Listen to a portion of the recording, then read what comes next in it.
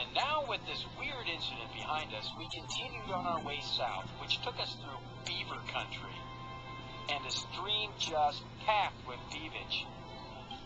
Like the turkey, beavers cannot fly.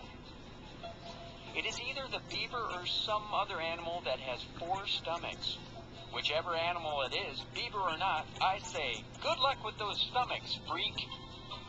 Yes, the beaver has that large, familiar tail. If I were him, I'd tuck that tail down the front of my pants when I go clubbing, 'cause tube socks always slip down when you're dancing. Nearby, we spot another animal, the dim-witted moose. I may be stoned, but I think this moose is sticking his head in the water to refill his tear ducts because he watched the movie Ghost last night. Moose really are dumb.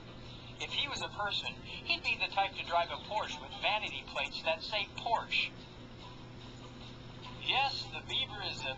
Oh, come on, dude. Come on. You don't... No, you can't do that out there. Come on, get a room. Want me to hand you a trench coat or something? Have some class. I mean, sure, you need it when you need it, but go behind a tree or something. God. Actually, it looks like a panicked Ron Jeremy trying to get it up.